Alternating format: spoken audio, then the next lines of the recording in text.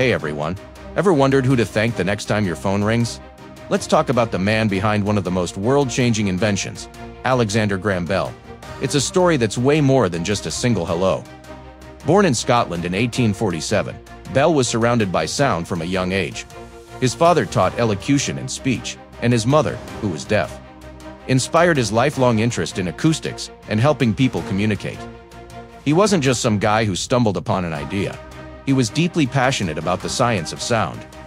After moving to North America, Bell worked as a teacher for the deaf.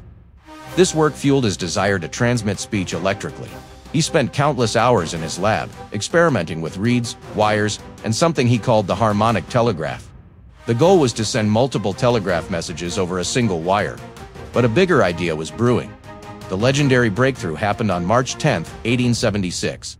Bell was in one room, and his assistant, Thomas Watson, was in another. According to the story, Bell accidentally spilled acid and called out, "Mr. Watson, come here. I want to see you." Watson, at the other end of their experimental device, heard his voice, loud and clear. That was it. The first ever telephone call. But Bell's journey didn't stop there.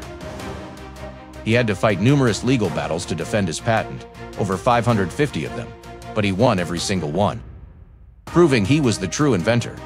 He went on to establish the Bell Telephone Company in 1877, which would later evolve into the massive corporation we know today as AT&T. Beyond the telephone, Bell's curiosity was limitless. He worked on things like the photophone, which transmitted sound on a beam of light, a precursor to modern fiber optics. He also experimented with early metal detectors, hydrofoils, and even aviation. He was a true innovator, always pushing the boundaries of what was possible.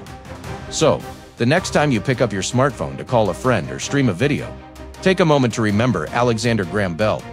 He wasn't just the inventor of the telephone. He was a visionary who connected the world and laid the groundwork for the digital age we live in. His legacy is in every conversation we have across the miles. Thanks so much for watching. If you found this interesting, give this video a like and hit that subscribe button for more stories about the people who shaped our world. See you in the next one.